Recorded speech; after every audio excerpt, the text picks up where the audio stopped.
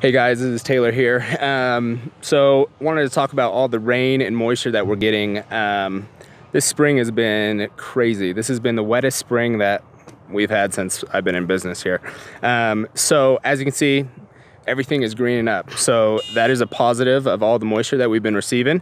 But the downside is it's hard to I guess mow around the rain, but we're doing it. Everything's great. So that is one thing that we wanted you to keep in mind. So with all this moisture, this grass is just taking off and starting to grow like crazy. So if you haven't started mowing your lawn, now is the time to do that. It's starting to get real long and it's time for that first cut. So make sure that's taken care of. And if you have any questions, give us a call. Thanks, bye.